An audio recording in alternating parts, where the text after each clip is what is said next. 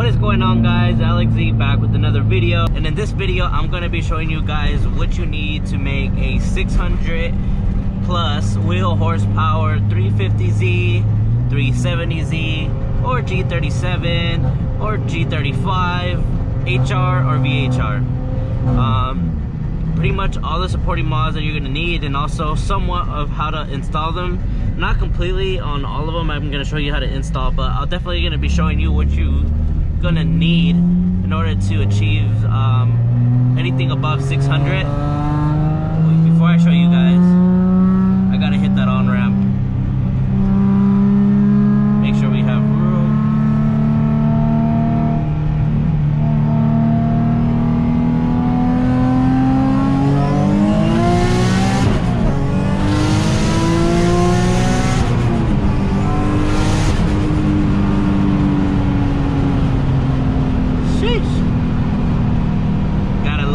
Also want to say I just appreciate every single one of you guys who have recently subscribed, and also everyone who has been subscribed. It means so much to me, you guys. The last video seems to be doing really good, and you guys seem to enjoy the rear mount build, and I really appreciate all the feedback and the likes and the comments. It means a lot to me, you guys, and I appreciate everything. Turboing a Z has been like one of my biggest goals. I've been wanting to do it for the past 2-3 years, and you know, I've just never really been able to, but you know, I was finally able to learn how to do it myself. That's how I was able to keep it affordable. And yeah, so I'm here to share with you guys how you guys can also boost your 350Z or 370Z on a budget. It is possible. Yes, there's more effort to it, and there's a lot of research, or you know, some sort of wrench knowledge you're gonna need to know. But I'm here to help you guys out, and if you guys have any questions, make sure you guys hit me up on Instagram at AlexZ, and I'll go ahead and help you guys if you guys need any help or any questions about the build. But yeah, in this video, like I said, I'm going to be showing you guys all the supporting mods you guys need for 600 plus.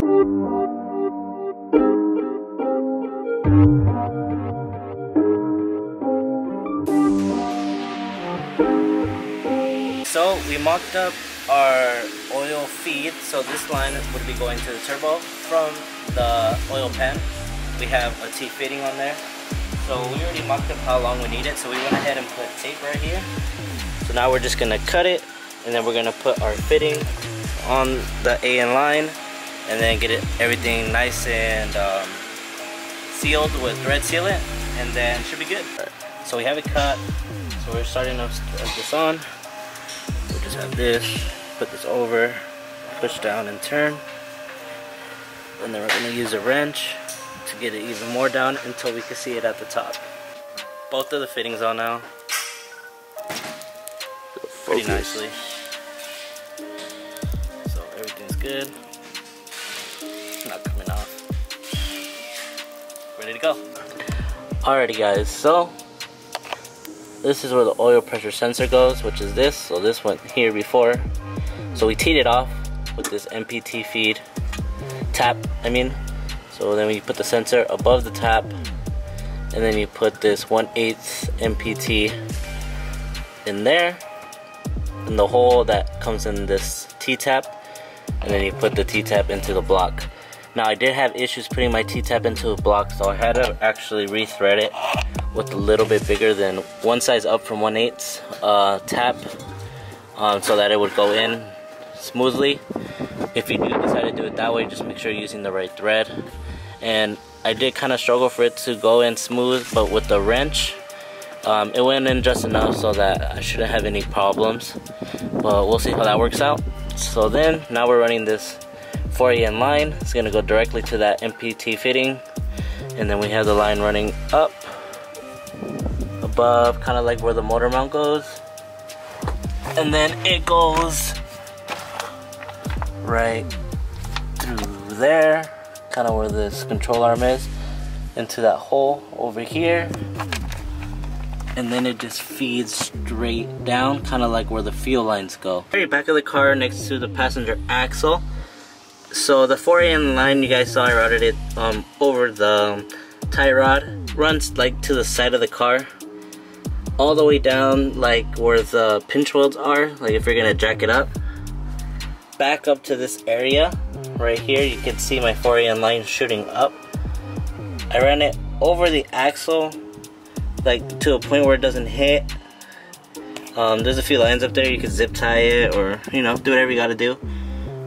Runs up to here over this rear subframe.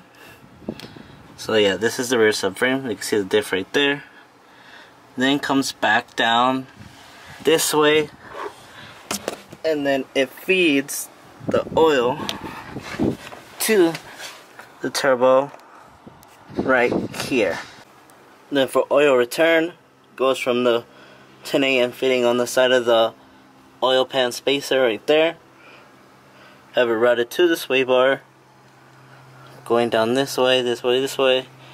Connects to the 4AN over here, as you guys saw already. Also feeds down the same way. My oil return goes to this bong right here. So this is like a oil, kind of like think of it as an oil pan. So basically all the oil that the turbo is being fed drips down into here, kind of like an oil pan, and then I run an oil pump to that. This just helps the flow of the oil a little bit easier, so that it doesn't get like backed up and shoots smoke. I don't know the exact science, but a lot of rear mount guys have this on a lot of different platforms, and they all recommend having something like this. So I went ahead and get this made by a fabricator. So just a 10AN line from here. This 10AN line feeds directly to this pump, so it's not a very long line from here to there, and then from there it goes straight all the way down, just like the 4AN line, down to the side of the car, around where you guys saw in the front, into the oil pan. Not that hard, very easy to do. I'll show you guys how I have this wired right now. I have a complete wire setup for this. Alright guys, I'm currently wiring up the oil pump. So I just wanted to go through how I'm doing it, because not many, actually there's not a single video on how to do it on a 350Z at least. So if you're boosting your Z and you're doing the remount, you're gonna need an oil pump. Of course, I already mentioned that. So I already have it plumbed up. So on your pump, you're gonna get a ground and a power wire, just like that. So I just put a butt connector on those two, and you're gonna need a relay.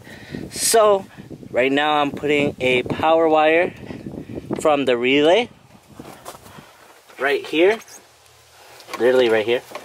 So this one's going to the power to the pump, and then there's also a ground on the pump. You're gonna ground that to a chassis, so it's grounded right there.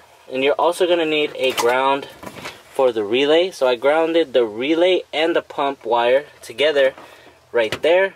So next, if you want to have ignition signal, it is different if you have want to run your pump on a switch, like a literal switch. But I just want mine to turn on when I turn on ignition.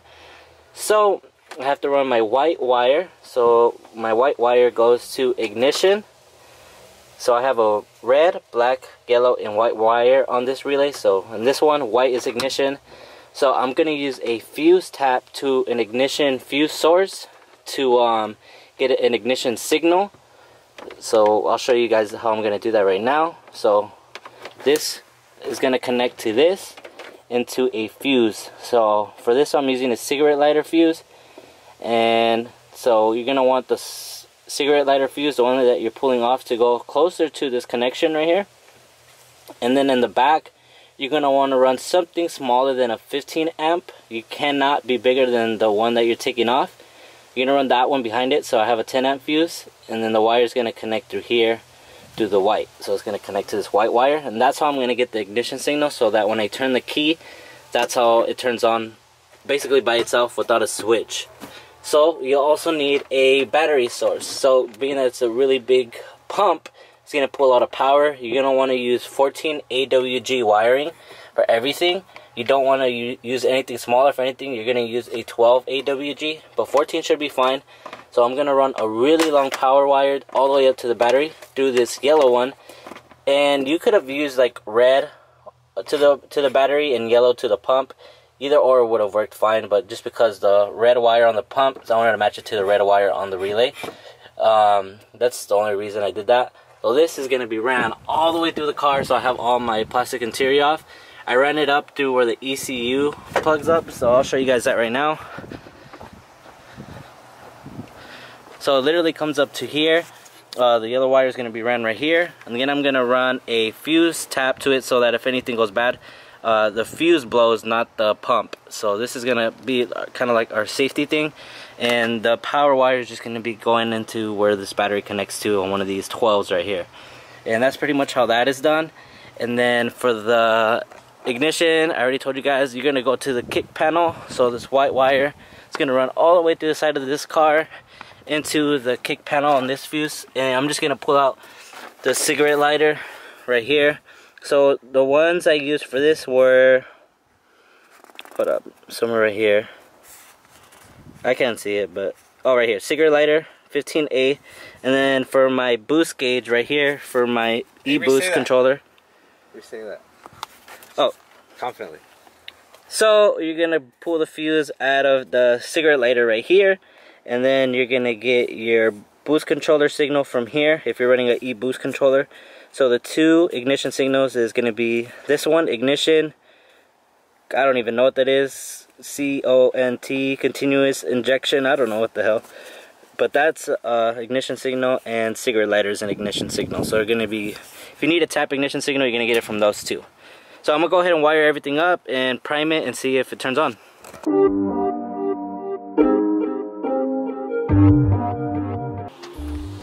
So for your vibrant block, this is your vacuum block. This is where all your turbo vacuum lines are coming from. And there's actually quite a few. I didn't even think you needed this many lines, like vacuum lines, when I first started. This is just a better way, instead of teeing off vacuum from one spot and you have a bunch of tees all over the engine bay. This is just a very clean way for you to organize your vacuum lines. So first you need your source. So for my vacuum source, I got it from the brake booster, but I would change that to where we put this cap right here on the back of the manifold. That one line that we deleted for the oil catch can, I would run that cap as a vacuum source instead of the brake booster, even though this does work, but you already have an open vacuum port, so why not just use it instead of modifying your vacuum block line. But if you guys want to do it like this, I'll show you guys how I did it. All I did was cut the vacuum line right here in the middle. I got a T to fit the two lines, and then I matched the same diameter of the line off the T, so it's a T right here, and this is the third one. So it's this way it connects, and then this is the supply. Comes straight down from here all the way down, and then fed into here. Try to keep it away from heat as much as you can. You can use zip ties to clamp it, or I had some of these clamps right here, but honestly there's way better ways to doing it. But for now this works for me. Until I have any issues with it, I don't see myself upgrading it. So once you have your source, you're gonna start connecting your boost lines, right? So one vacuum line you're gonna need is for the fuel regulator. One of those lines goes directly to this fuel regulator, and basically that's how you get vacuum to it, so that you can see your fuel pressure. You need vacuum to it, so that's just how I have it routed. It goes straight under here, routes this way, see, not very hard, comes under into this port, and this is for the fuel regulator. The next two lines are for my boost controller and wastegate. So this line right here is gonna go directly down to here. As you can see, I have it kind of like zip tied it to the harness, and they both come up to right here. I don't recommend, I had to drill these holes right here. I don't recommend doing it this way, or just make sure that the holes are big enough to that where these rubber lines don't touch. Right now mine are touching, and over time eventually they are gonna crack and split, and I'm gonna have a vacuum leak, so I do have to fix this. But it goes directly into here, which is good because the boost controller I have, which is the e-boost 2, it says keep away from heat as much as possible from Turbo Smart. So as you can see it, I have it tucked in right there. So I have one line from here and I have it connected to this fitting right here that's provided by Turbo Smart for you to actually connect this really tiny vacuum block. This really tiny vacuum line into the actual controller. It does require a vacuum source into the actual controller, like the actual gauge. Why, I'm not too sure, but that's what the instructions say. So, and I haven't had any issues. So, one line is directly for the controller itself. So, it's just like an adapter from this bigger vacuum line, and then the fitting into this really small vacuum line, and then I'll actually show you guys behind the controller where this connects. So very easy to set this up, not hard at all. And then this is the actual solenoid. So the other vacuum line, so the way this is set up is that this line on the side goes to the side of the wastegate, and mine is routed through the side all the way down into the actual wastegate, and that's how you get the pressure to read. And what boost controllers do, it allows you to manipulate your boost levels, and you could actually double your wastegate springs. So right now I have 12 psi springs in there. With the boost controller you could actually get it up to 24. So this is good to have, and then you could actually change it in the controller to what amount of boost you want, from your wastegate pressure all the way to poly 24. So I really recommend one of these if you don't want to run full boost all the time and you want to change your pressures every now and then. This is really good to have.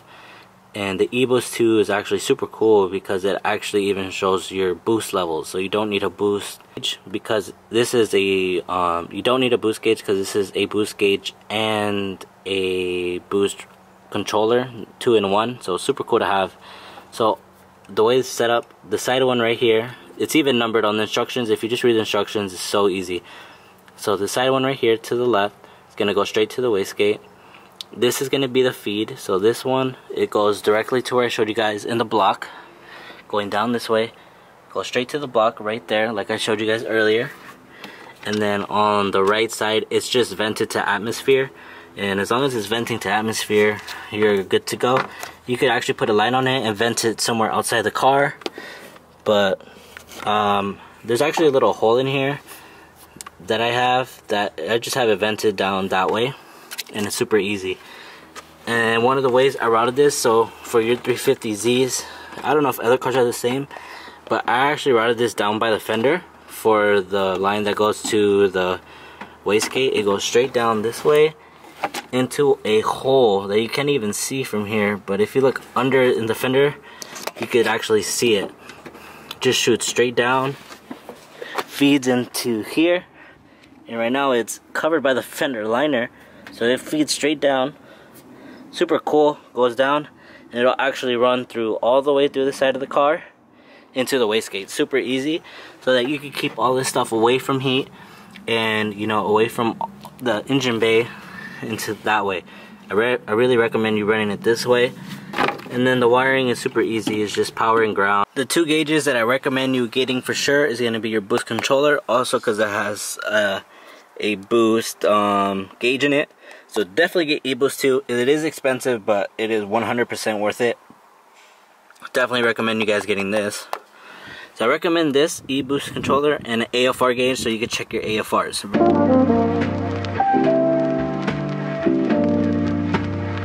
Alrighty guys, so these are the IDX1300s. As you can see, I already have them on the rail.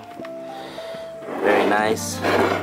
Also, the first time I installed these, I didn't put two rings. I thought this ring just went under, but because there's two parts to this injector for it to sit on the fuel rail, you gotta make sure that the second part is clamped to the injector with this ring, and then the bottom to this ring.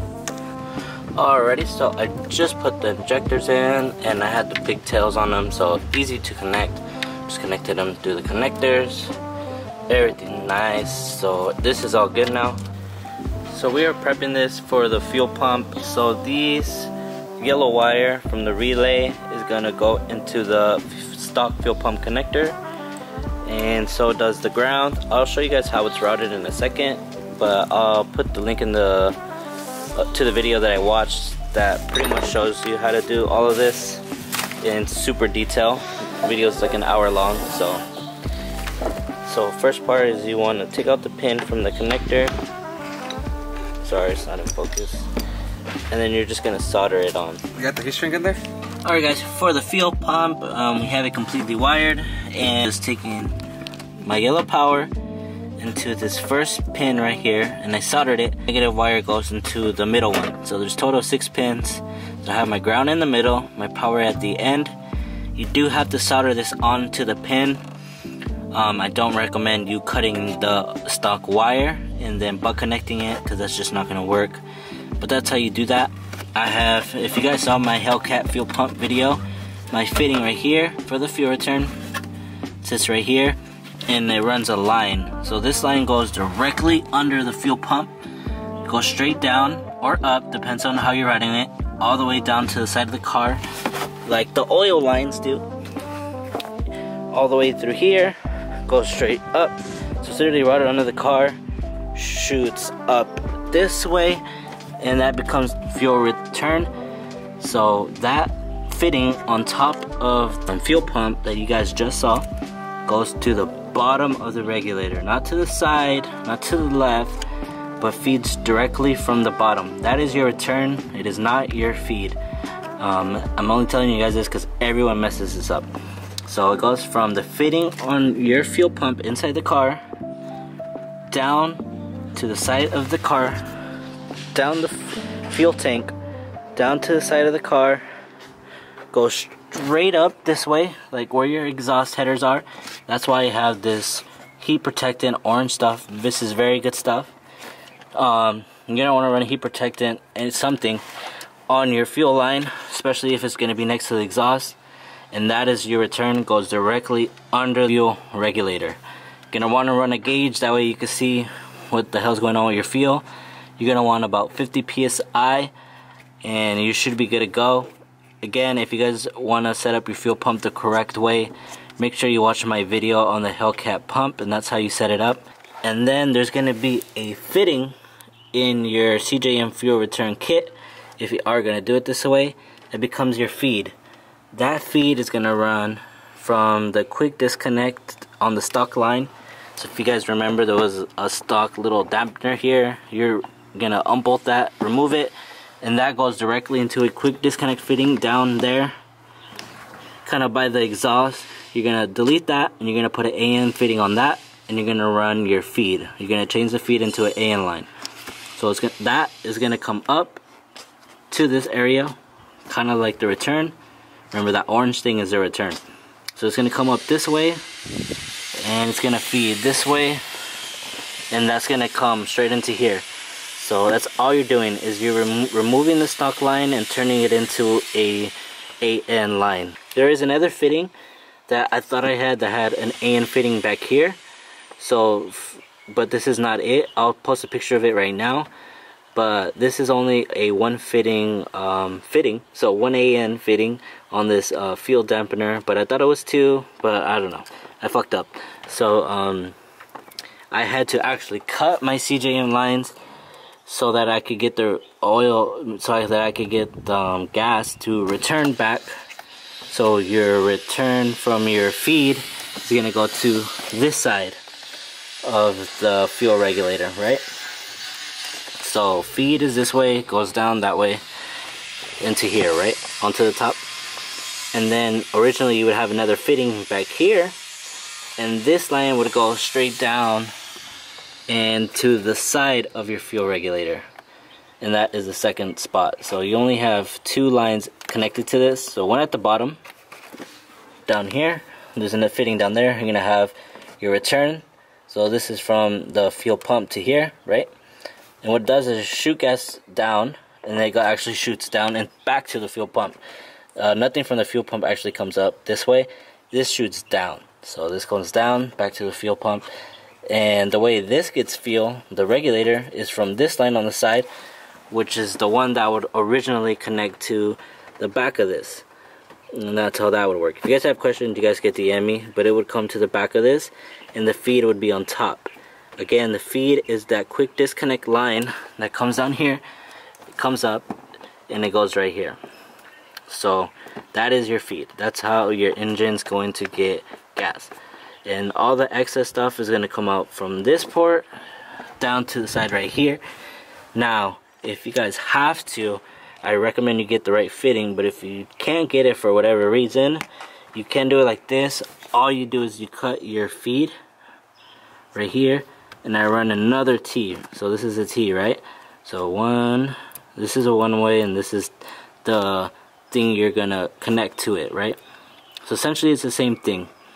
So you're gonna shoot gas this way, your feed, you're gonna tee off your feed, and you're gonna make the return come off of your tee, off of your feed. So you're taking fuel out of your feed into the return. So this is the quick disconnect fitting that comes from down there, shoots up, teed off.